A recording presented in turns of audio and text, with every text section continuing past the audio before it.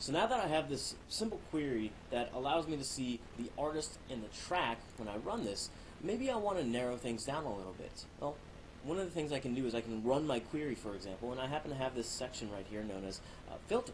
And just like when we were using Microsoft Excel, that filter option allows me to sort of expand out and kind of work from there. And I'll unselect everything and just stop.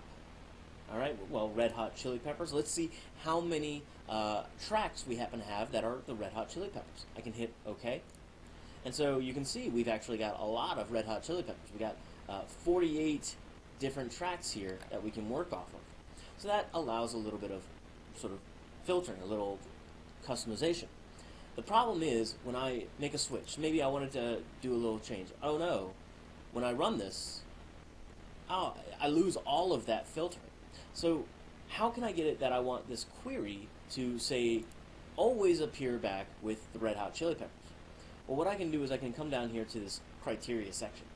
And in there, I start to specify some of my criteria. In this case, I only want to see Red Hot Chili Peppers. So, Red Hot Chili Peppers.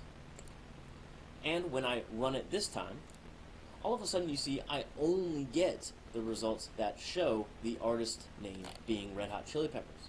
Maybe I want to take all of their songs and I want to see them in alphabetical order, maybe in ascending order A to Z. Well, I can come back to my view, and over here you notice that we happen to have a sort command, a sort row. Well, each kind of column involves kind of the field we're dealing with. So inside of track, that's kind of what I want to sort by, so I can click on that area, and you notice a drop-down menu appears.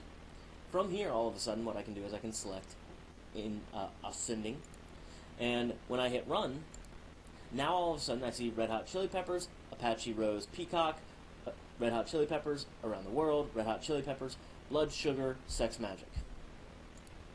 Interesting.